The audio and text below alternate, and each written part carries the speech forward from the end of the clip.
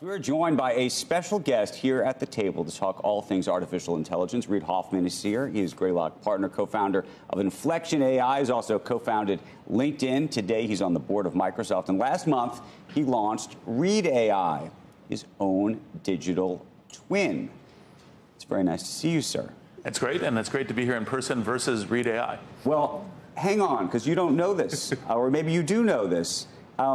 I did an interview with Reid AI myself, and so I want do you want to talk first so people can just see what you? Well, okay, people know what you're like. This is the real Reid. This is the real Reid. We haven't yet got holograms. And then I have a lot of questions for you, but this is a different question that I asked Reid AI. Okay, so you studied 20 plus years of Reid's writings, speeches, and interviews. What podcast interview do you think Reid conducted most impressed you? That would be the podcast Reid conducted with Brian Chesky, the CEO of Airbnb, on Masters of Scale. Brian shared his journey of transforming a simple idea into a global phenomenon. Reid's insightful questions about overcoming challenges and fostering creativity made this episode inspiring and instructive. Reid AI likes the real Reid Hoffman, it seems like. Yeah, it's a little too praising, I think. It makes me cringe a little bit. It's like, I'm insightful. It's like, you don't need to say that. Tell the audience, how did you create this? Well, so we used off-the-shelf technologies. Okay. So video from Hour One, audio from 11 Labs, and then ChatGPT is a special bot trained on 20 years of my writings. And so it was all essentially what anyone could do going to these three commercial entities. Okay, and from a processing power perspective, how long does it take to create so I asked the question, and then I know we had to do some work behind the scenes to create the answer. How long did it take to process, for example, that 30-second or 40-second answer, you think? Most of it's creating the video. Everything else is closer to, not still quite real time in the way that we have the, kind of 200 milliseconds of real time interaction. But the video is probably, 30, 40 minutes.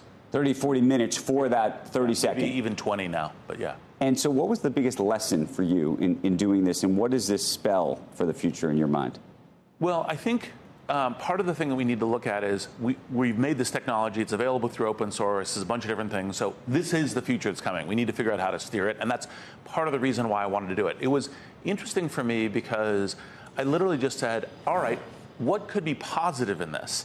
And for example, it gives me language superpowers. I gave a speech at the University of Perugia and then released Reid AI, giving it in Arabic, Chinese, Japanese, Hindi. I saw myself speaking Chinese, very strange.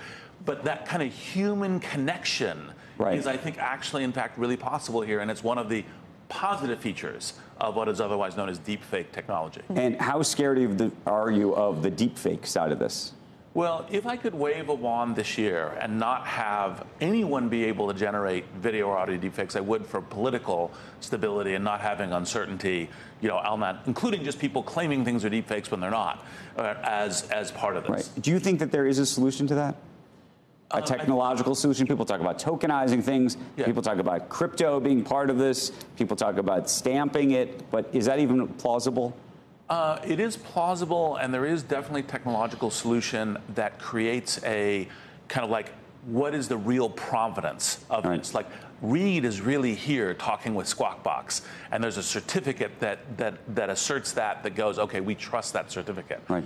I don't think that the ongoing battle of I have a video technology that can tell you looking at it if it's deepfake or not, that's an uncertain ground. How far are we away from making this feel really real? So, Becky, when you sat down, Becky was saying maybe that it didn't sound exactly like at the T's sounded a little flat. It didn't have the same inflections that you have. I will say the first answer that I saw sounded closer to you. Yes.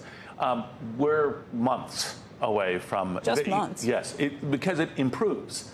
Right, so the lip syncing gets a little better, the gesturing gets a little better, the ability to go soft or loud or aggressive. All of that's just improving at the pace that software is improving. Can I just ask, though, I mean, you mentioned politics and the problems that could pose in a year like this. Warren Buffett brought it up at his annual meeting for Berkshire, just the idea that you could have a fraudster who emulates somebody like him and gets a scam started to steal people's money. I mean, it seems like there are massive problems that could be unleashed by this just on daily, everyday life. Scamsters get much better, and It's already so easy to fool people into giving you money in so many ways. Well, one of the things that you should always look at when you think of technology as a problem, also think of solutions. So, for example, when you think of scamsters that are kind of using things on the phone and so forth, what if you had an AI assistant that was yours, that was listening on the phone saying, oh, this one sounds like it could be dangerous. Ask the following question, or is kind of in defense. And so I think we will figure out the technology defense, and we just need to do it at the right time frame. We've had a number of guests actually recently talk about how when you think about AI, especially from an investment standpoint, that the chip makers are clear winners, NVIDIA, clear winner. Less clear who the winners are in the software universe and whether all of this either becomes commoditized or something else happens. What is your gamble on that? Well, I have, and you're a board member of Microsoft, yes, so you have yes. So I have a seat at the table, both at Microsoft, co-founding Inflection, a variety of AI investments from Greylock, a stack of things.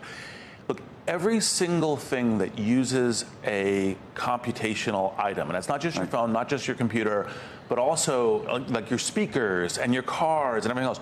Everything is going to get massively more intelligent. Right. So the benefits in productivity, the benefits in quality of advice is going to be huge.